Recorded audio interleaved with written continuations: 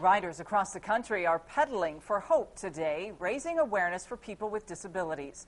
The Journey of Hope riders stopped at Indiana State University in Terre Haute for a short break from all the pedaling. Journey of Hope is a program of Push America, part of the Pi Kappa Phi fraternity. The ride began in Seattle, Washington, and will wrap up in Washington, D.C. August 14th. The group of riders raised more than $500,000 for organizations helping those with disabilities.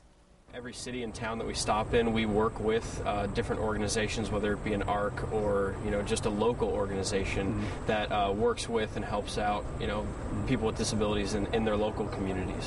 The riders also stopped at Happiness Bag in Terre Haute to visit and play with some of the kids before they continue their trip cross country. Well, dry weather.